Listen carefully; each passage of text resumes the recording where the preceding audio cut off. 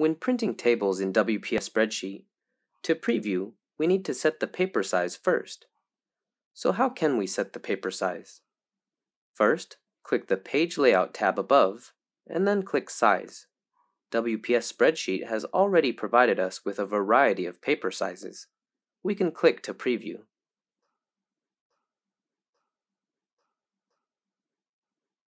If we need to adjust more settings for the paper size, we can click More Page Sizes. In the pop-up Page Setup dialog box, we can set page size and print quality according to different printers. In general, the higher the value of print quality, the higher the print resolution will be.